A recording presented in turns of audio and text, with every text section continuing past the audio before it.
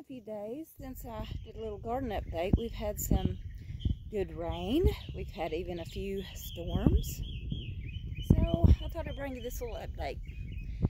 Here is a tomato plant that I had actually started him. He was what is known as a sucker. I cut him off of one of my tomato plants and started him and planted him, and now I'm going to have another plant out of that. So when you do have to trim off one of those, you can always get more free food, another free plant, by just trying to put him in the ground and see if that works. I started him actually in a little water, but transplanted him out here and he's taken off, so he's doing good. There's our sweet potatoes after the rain, so keeping an eye on those. Our romaine lettuce is looking good still. So far, so good. I actually tried to plant another little starter tomato right there, and right now he's looking kind of pitiful, but we'll see if he springs back. Again, it never hurts to try. I did that on the spur of the moment. We've got still our little beans coming up back there. Not very many, but a few. Got a nasturtium there in the middle. Some little companion plants there. These little things I started from scraps, I'm leaving there because basically I had some little worms getting on those. So I'd rather leave them there and let the worms feed off of them than me root them up and take them, you know, the little worms go to my beans. So I'm just kind of leaving them there for them to feed on and munch on. And I'm still trying to use my Dawn water, and that's helping contain them as well. And got a few little cherry tomatoes back there coming on. My little cherry tomato there, he's looking good. I believe he's a Husky Cherry Red.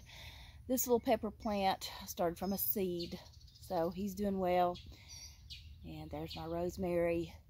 Got some basil over here. My little peas, they're really latching on. They're climbing up their little trellis, which makes me happy.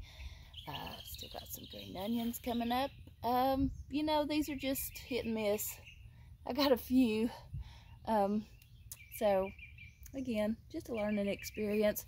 My peppers here, I've got one. He's medium size. He's not quite ready yet. If you look over here at my green zucchini squash, he's looking very happy this morning. And you'll peek down in here with me. He's got some good green squash growing on him. Some zucchinis there, if you can see those. And I've got some really good ones back in here too. You can see those. There's one back there. He's getting pretty big. See if I can give you another view. Right back in there. See him? How big he is. I may or may not cut him today. So there's some in there going really good. Here is my Christmas poinsettia, believe it or not. Out here doing good. This is another little volunteer plant that I had come up in this pot. It's actually a marigold from last year. So I've let him grow. And in here, this makes me so happy. I've got a little sunflower seed coming up in this little cinder block thing. And I put this little cage over it because I had a varmint trying to fight me over my sunflower seeds. And some of these that I have planted, they have dug up. So I replanted, and then I came back with reinforcements to try to protect them because I love sunflowers. And right back here, if you will see, I've got a little sunny coming up right there. And I'm so happy about that. So excited. A few of them they did win, but they didn't get them all.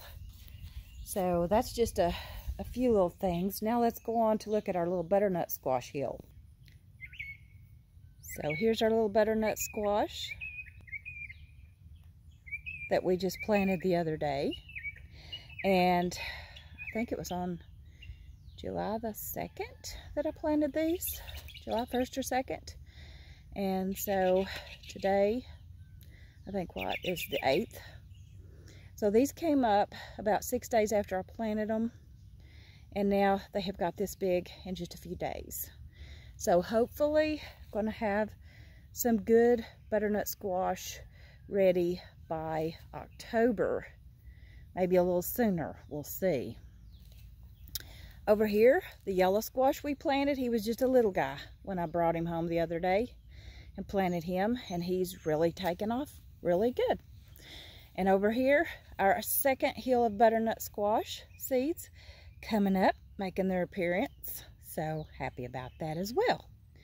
Now let's go check on our yellow squash and our cucumber. So here we are at the yellow squash. And this guy, today is day number 25 since I planted him. And he has, as of last night, I counted up, yesterday was day number 24.